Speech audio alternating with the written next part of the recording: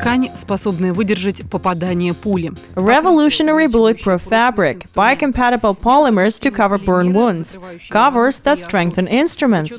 Daily scientists are searching for new materials to improve our lives. Equipment made by NT-MDT provides solutions for these tasks.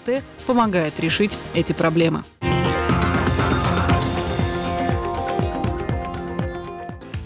Today, scanning probe microscopes by NT-MDT are sold in many countries around the world. Results from research with these devices are published in leading scientific magazines, such as International Journal of Science and Nature, around the world. The company, with its 16% share of the world market, is the second largest manufacturer just behind Bruker Corporation, the world giant of scientific instrumentation. It all started in 1989 when the founder and CEO of the company, Viktor Bykov, realized that the type of devices he needed in microelectronics would also be quite useful to a large number of scientists and engineers. It was obvious that the devices would be needed not only by our department, they'd be needed everywhere. Consequently, there will be a demand. That's why we decided to start development of these devices and to sell them. В основе метода исследования поверхности. At the first glance, what is at the core of surface research seems like a simple methodology. A thin wire probe moves in small increments along the surface, collecting information about the surface's properties. Different types of probes allow gathering of information about the composition of the sample at any particular point. This technology has nothing in common with the common optical microscope. Нельзя увидеть в окуляр. Вся информация обрабатывается. The images cannot be seen through a regular eyepiece. All information must be processed in a computer. Creating a device that will be accepted by the market took a long time. First of all, the company had to find capital. They managed to get a $2 million loan with the help of the Nobel laureate Alexander Prokhorov. What we needed was money. We had to buy machines and computers and things like that. But there was nothing to sell yet, because we had no product. Although there was at that time a positive development. In those days, the Ministry of Economy launched interest-free loans. Alexander Prokhorov supported this program. He wrote a supporting letter on our behalf, and that helped us to secure such a loan. With this money, the first series of microscopes was built. The very first device was sold to the Institute of Crystallography of the Russian Academy of Sciences. But after the collapse of the USSR, the domestic market was extremely small. There was no money to support science. Italian colleagues, scientists, have come to the rescue. They signed up for the first sales in the universities of Padua and Genoa. These first sales were not easy.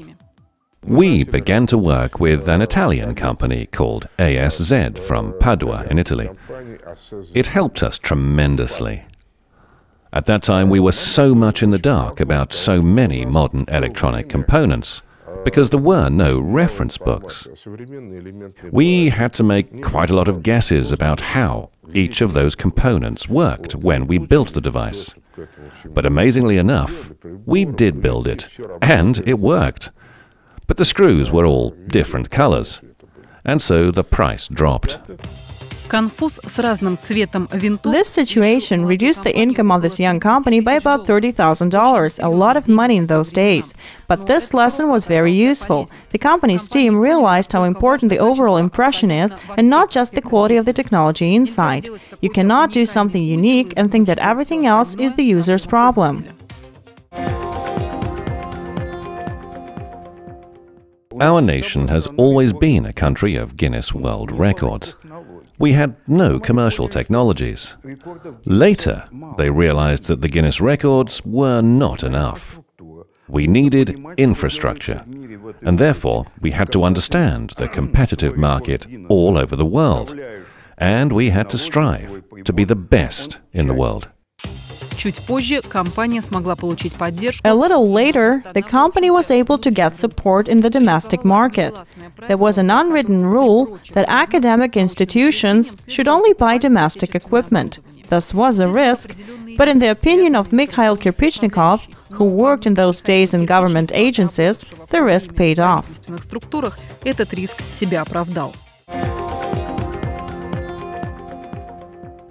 At first sight, with all its ambiguity, it looked like a strong anti-corruption decision. In fact, as you know, most corruption is based on kickbacks in the procurement of imported equipment. Interesting technological discoveries of our scientists and engineers have always attracted the attention, but many people said that there are many problems connected with servicing Russian devices. Instructions in Russian, inability to obtain qualified repair of the broken equipment, etc., repelled Western buyers. NT-MDT had to break down stereotypes and create high-quality customer service.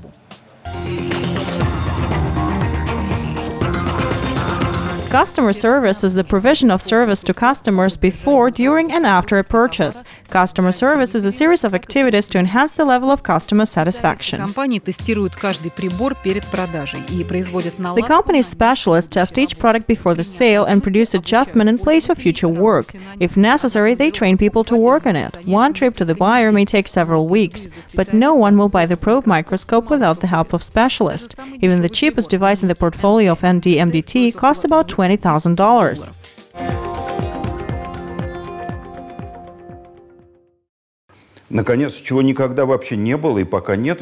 You have to provide a service in such a way that it enables you to exchange any components that fail or don't work properly.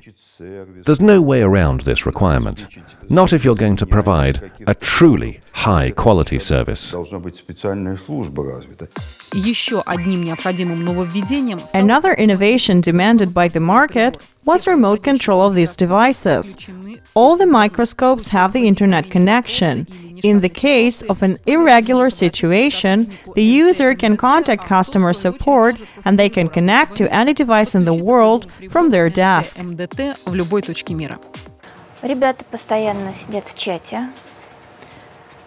Our service people are always in the chat room answering customers' questions. If there's a need for visual contact, we can always communicate with the client through Skype and help to solve their problems that way. Gradually, the company has developed a strong reputation. The number of customers started to grow. The staff increased. In 2003, the company had about 100 people. Now, there are about 500. In 2009, sales exceeded $50 million. If I was asked, are there any other companies from Russia that are trustworthy in the instrument market, I would have to say that NT-MDT is in a unique position. Outside the instrument market, I only know of T-Platforms, a supercomputing company that has a similar reputation to NT-MDT, and they might already be comparable out of all the major companies that are well known in the global market.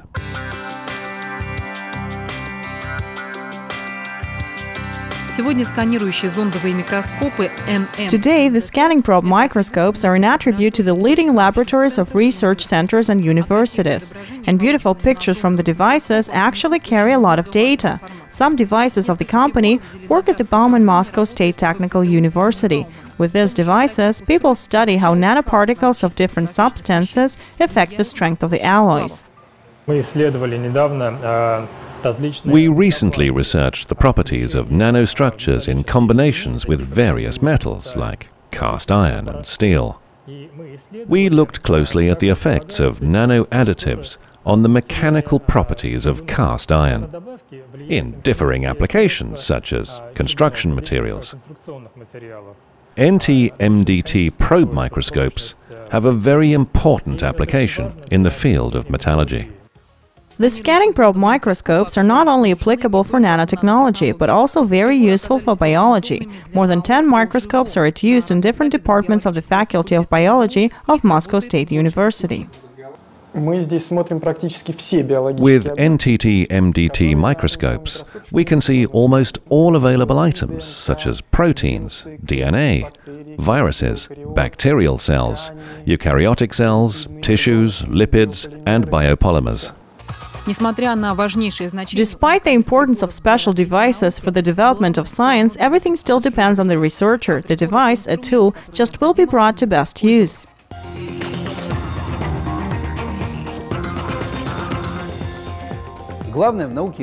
People really are the most important thing in science. Let me give you an example. In 1984, the British government decided that it would close its ozone measuring station in Antarctica. That was at a time when the American satellite Nimbus had been orbiting the Earth for 6 years. It measured and created a map of the whole Earth's ozone layer. But only people were able to make a very startling discovery.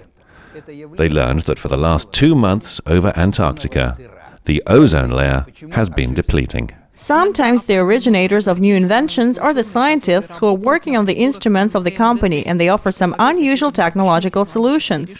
Sometimes it leads to the creation of entire new areas of activity. For example, in the near future, a new probe microscope will be released, allowing for search for defects in pipelines. Metals can suffer from a disease. It's called pitting corrosion. If the metal gets sick, a hole will appear in the pipe within a couple of years.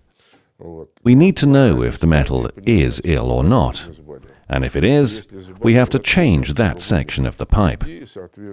The need to detect pitting corrosion or other defects on a plane's wing led us to create this new device. It was our user, Peter Zhdanov, who came up with this idea. In recent years, the company is trying to increase sales abroad by opening new offices. After all, in business, it is important not only to develop a new product, but also to offer it where there is a demand. But not all countries accept this aggressive campaign. We launched our first campaign to support sales in the Netherlands. But then, after a while, it became clear that this was not the most welcoming place. The Netherlands is a socialist country where people work for only 5 hours. That's all. The work is over. Opening offices in the US and China was an important step in the company's life.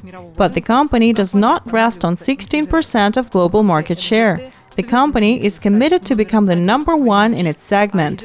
Viktor Bykov ponders daily what next steps should be taken to accomplish this.